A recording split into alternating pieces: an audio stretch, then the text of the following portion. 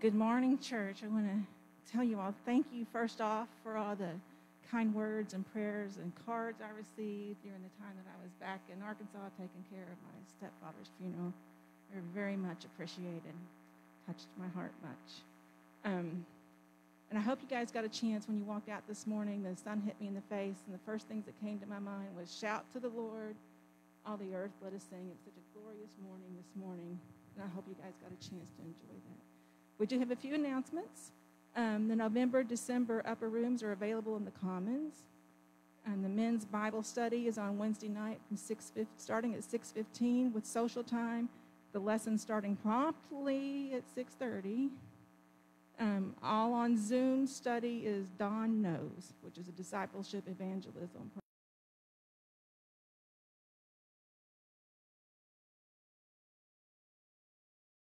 Join us and grow in discipleship and the power of the Holy Spirit. Wednesday night ladies Bible study is beginning an Advent series on Wednesday, October 24th.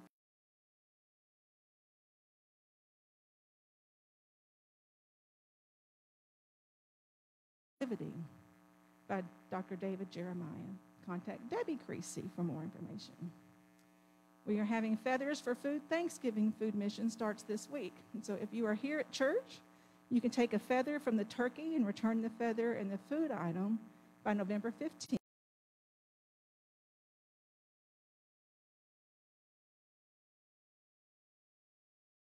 Group is going to go around, pick up food from your front porches. And if you just want to let us do the shopping, you can designate your giving to Feathers for Food, and we'll take care of all of it for you. And then on November 9th from 2 to 7 p.m. in the MPR, there will be a blood drive. You can sign up at redcrossblood.org with the sponsor being TUMCP. So let's take this moment to center our hearts and minds on worshiping the Lord.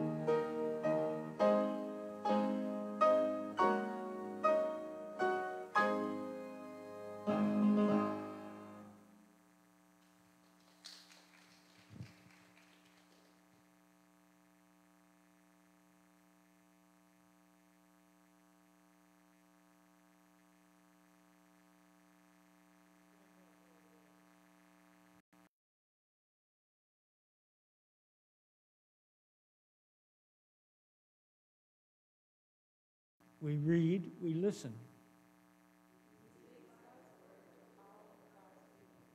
He is God's preacher.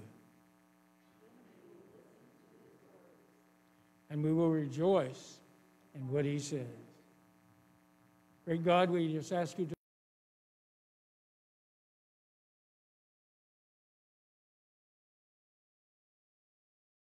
week, and we'll give you the praise and the glory. In the name of our Jesus, our Christ, and our Lord. Amen. Opening hymn, Standing on the Promises.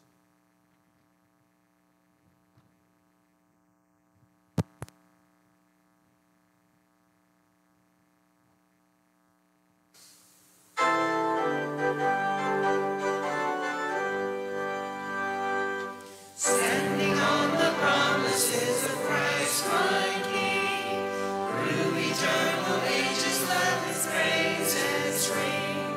Glory in the highest I will shout and sing, standing on the promises of God. Standing on the promises, standing on the promises, standing on the promises of God my Savior. Standing on the promises, standing on the promises. I'm standing on the promises of God. Standing on the promises I cannot fail. When the howling storms the mountains and sail, by the living word of God I shall prevail. Standing on the promises of God. Standing on the promises, standing on the promises, standing on the promises of God, my Savior. Standing on the promises, standing on the promises. I'm standing on the promises of God. Standing on the promises of Christ the Lord, bound to him eternally by love's concord, overcoming daily in the Spirit's sword, standing on the promises of God. Standing on the promises, standing on the promises, standing on the promises of God, my Savior. Standing on the promises, standing on the promises. I'm standing on the promises of God. Standing on the promises I cannot fail. Listening every moment to the Spirit's call. Resting in my Savior as my all in all. Standing on the promises of God. Standing on the promises, standing on the promises, standing on the promises of God, my Savior. Standing on the promises.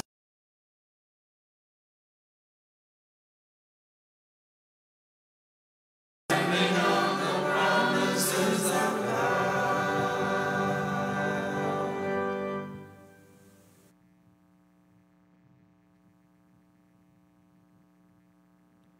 Let us join together in our affirmation of faith.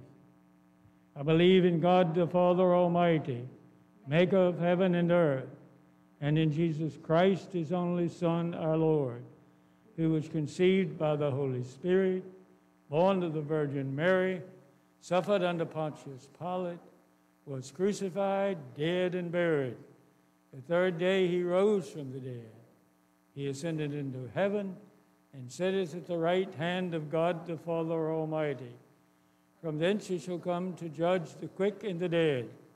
I believe in the Holy Spirit, the Holy Catholic Church, the communion of saints, the forgiveness of sins, the resurrection of the body, and the life everlasting. Amen. And you may be seated.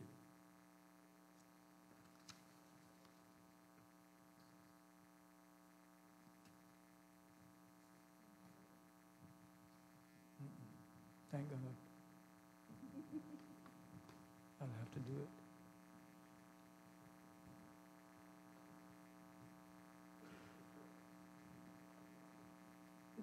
time for the special music.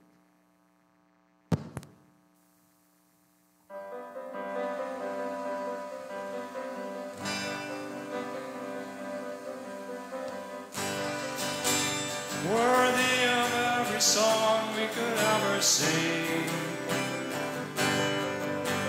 worthy of all the praise we could ever bring, worthy of every breath we could ever breathe. We live for you, oh, we live for you, Jesus. Jesus, the name above every other name. Jesus, the only one we could ever say. Worthy, worthy of every breath we could ever breathe. We live for you.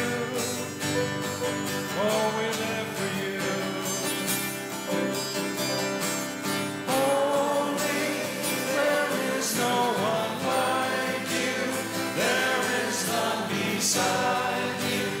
Open up my eyes in wonder, show me who you are and fill me with your heart and lead me in your love to those around me. Jesus, the name above every other name. Jesus, the only one who could ever say, worthy, worthy of every breath we could ever breathe. We live for you, oh, we live for you. Holy, there is no one like you, there is none beside you. Open up your eyes in wonder and show me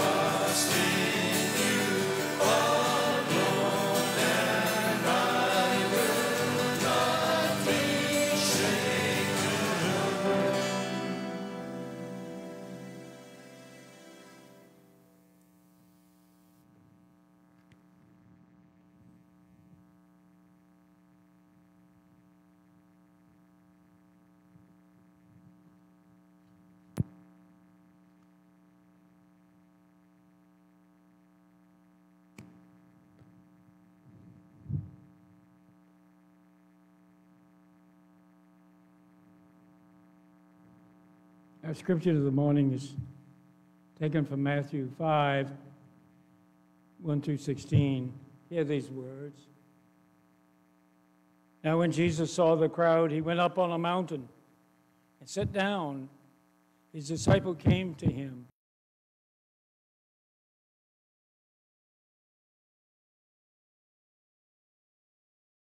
Yours is the kingdom of heaven. Blessed are those who mourn, for they shall be comforted. Blessed are the meek, for they will inherit the earth. Blessed are those who hunger and thirst after righteousness, for they will be filled.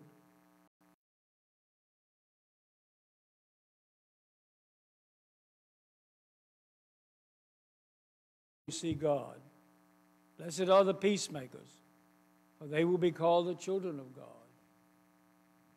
Blessed are those who are persecuted because of righteousness, for theirs is the kingdom of heaven. Blessed are you when people insult you, persecute you, and falsely say all kinds of evil against you because of me. Rejoice and be glad.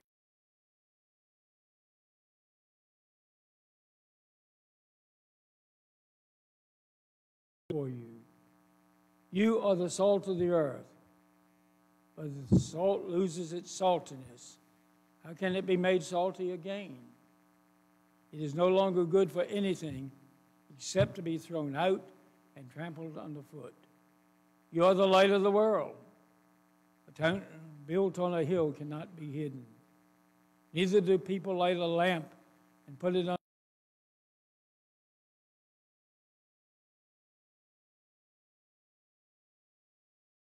In the same way, let your light shine before others, that they may see your good deeds and glorify your Father who is in heaven. This is the word of God for the people of God. Years ago, when I was a teenager, we had a minister come to this church. His name was Dr. Harvey Kennelly Swan. Many of you that are older in the congregation would remember him. But for some reason, he took a liking to me and I to him. And where he went, most of the time you'd find me. He thought at one time that I would make a good preacher. I don't know whatever gave him that idea. But anyway, there was a convocation on the ministry. It was a group of people, of ministers, that had set up this convocation for all of those young persons who might be entering the ministry. And Dr. Swan believed I should go. So I went. It was an interesting time. I met a lot of young people my age there. And as the convocation began, there was a young minister that gave a sermon or preached a while on why he had chosen the ministry and what he had gotten out of it so far. But there was an older man there who walked with a cane, older preacher, and he was preaching on, would I do it again? One of the things that Dr. J.J. Reeves told was a story about a young man who worked a field with his father. It was a cornfield, and Dr. Reeves said that it grew magnificent corn. The boy worked and worked and worked, but he said there was something in the boy that made him feel he wasn't doing what he was supposed to be doing. There was something else on his mind and in his heart. Dr. Reeves said, one day the boy was plowing the fields, and he stopped in the middle of the field, and he began to pray, God, there is something on my heart and on my mind. I'm supposed to be doing something else besides this. Please, God, show me what I'm supposed to do. Give me an example.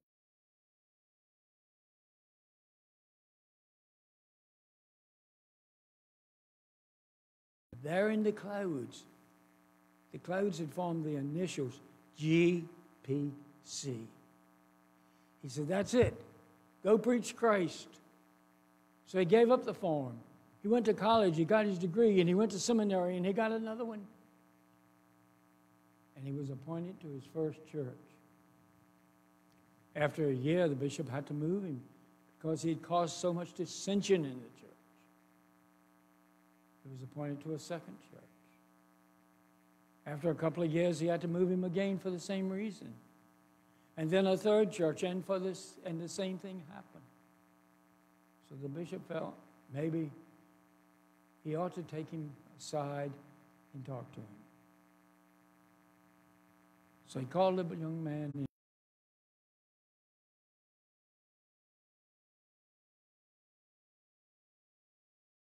To the ministry and about plowing the fields and finally looking up to the sky and seeing the initials GPC. And he said, I took that to mean go preach Christ.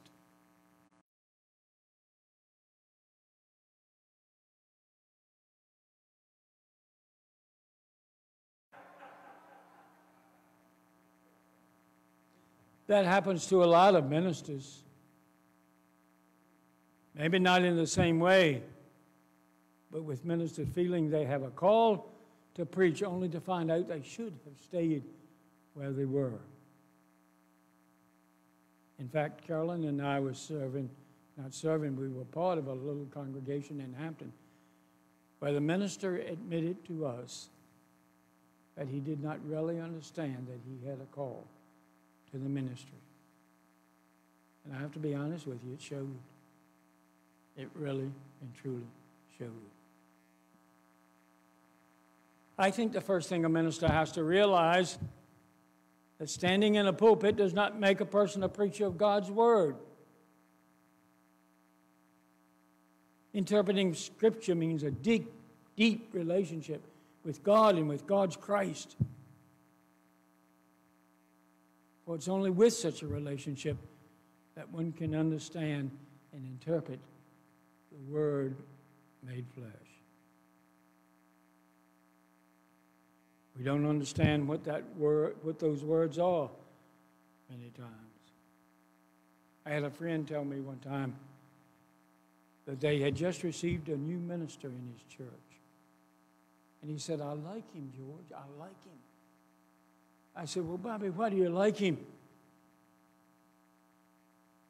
And he said, because he preaches the word.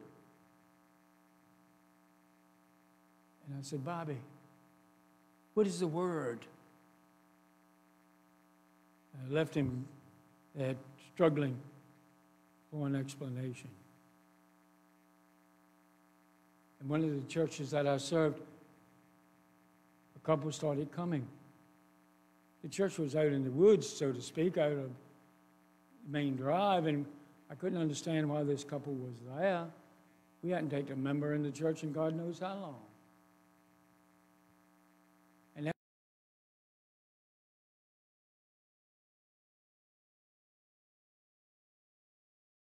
speak with you a minute. And he said, yes, and I arranged a time.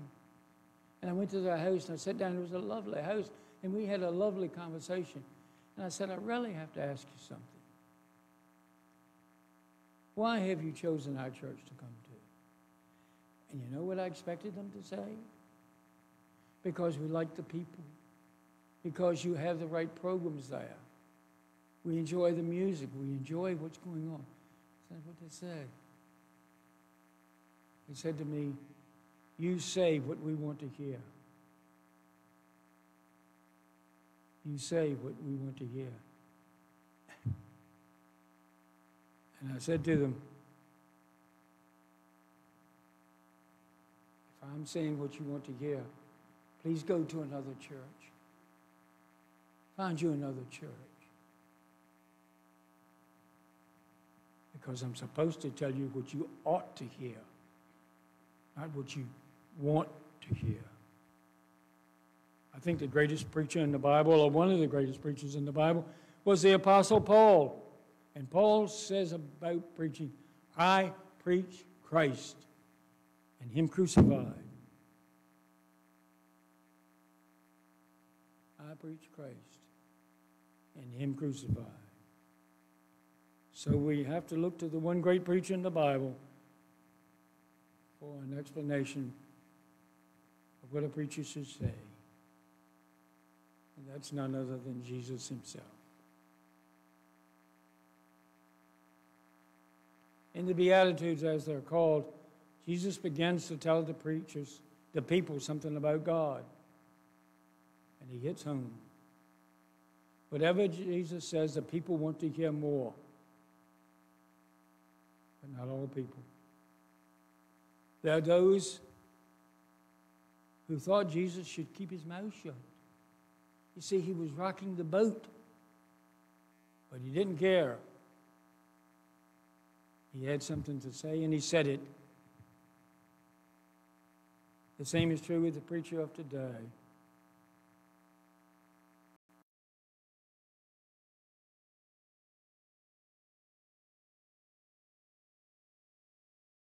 And disturb the comfortable. You see, Jesus was speaking for God. It was the same as when he told the people the story of the Good Samaritan. The truth hurt. That's another thing the preacher has to do. Tell the truth and not worry about who it hurts. Jesus was the true preacher. And his words are good for today.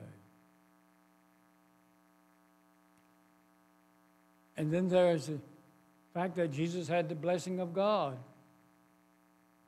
Here is my beloved Son, he told Peter, James, and John, in whom I am well pleased.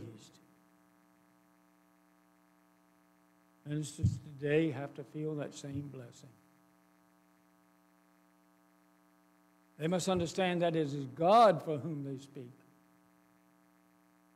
And all the time I spent in the pulpit, I'd always considered the fact that I had a calling, a higher calling, if you will. It always challenged me to prepare, and to prepare again. Never be satisfied with what I had to say. Well, it was that 1 hour on Sunday that counted. I had a minister friend of mine by the name of Lewis Carson who told me that if you are not prepared for that 1 hour on Sunday, you've wasted your whole week. Jesus was always prepared for whatever he said, because he spoke for God, don't you see? Preachers always trust that they are prepared to speak for God. Personally, I was never assured like Jesus. There are some things we all must always remember. Jesus is not only our Savior, but God's true preacher. Those in the pulpit today can only try to be the best they can and to preach the word that God gives them. Amen.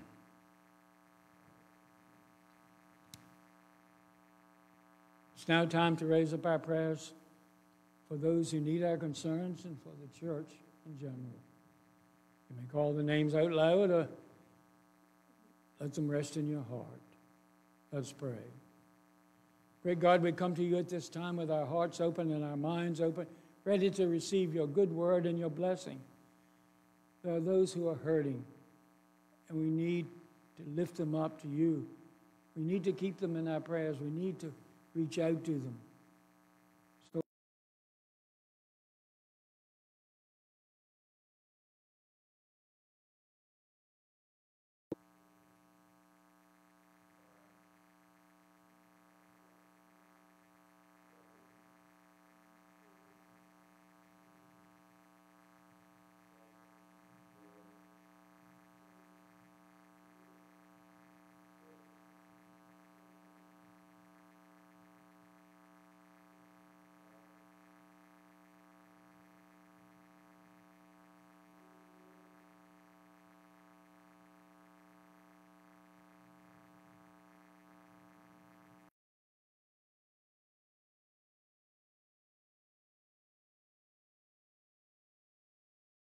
each new day, knowing that you're part of their lives and will always give them the courage they need. We pray all of this in the name of Jesus, who taught his disciples to say, Our Father, who art in heaven, hallowed be thy name. Thy kingdom come. Thy will be done on earth as it is in heaven. Give us this day our daily bread. Forgive us our trespasses, as we forgive those who trespass against us. And lead us not into temptation, but deliver us from evil. For thine is the kingdom, and the power, and the glory forever. Amen. Would you stand as we sing our closing hymn, "'Tis so sweet to trust in Jesus."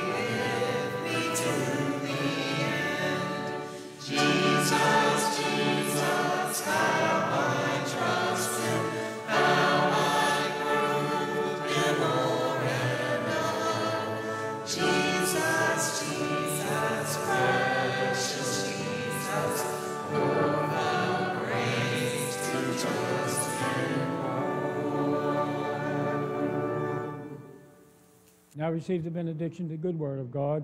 Go in God's grace, go in God's peace, go in God's love. And may God bless all of you.